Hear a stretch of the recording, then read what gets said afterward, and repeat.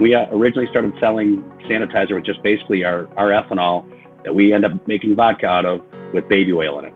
As it progressed, we realized that this was going to be a longer process and we were going to be in this for a while. We started making FDA and TTB approved hand sanitizer. We switched gears 100% into making sanitizer for local fire departments, police departments, and many more places. We had some concerns about the spacing requirements and frequently changing regulations, so we just opted to stay closed. One of our friends in the medical distribution company got a hold of us.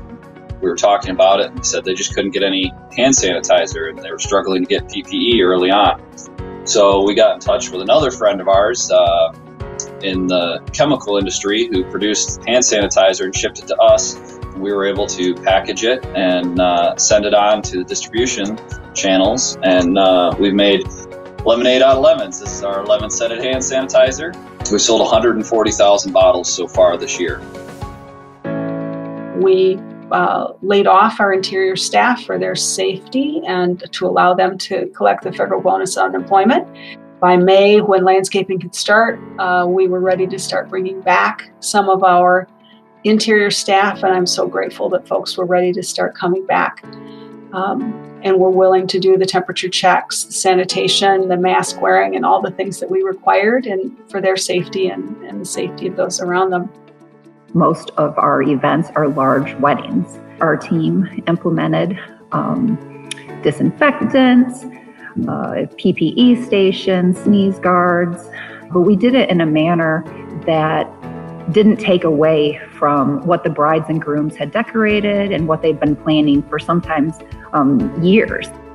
Tech has that capability to make things just a little bit easier in a decidedly difficult world. We've focused on keeping ourselves and our customers safe from the physical health around the pandemic, as well as safety on the cybersecurity front.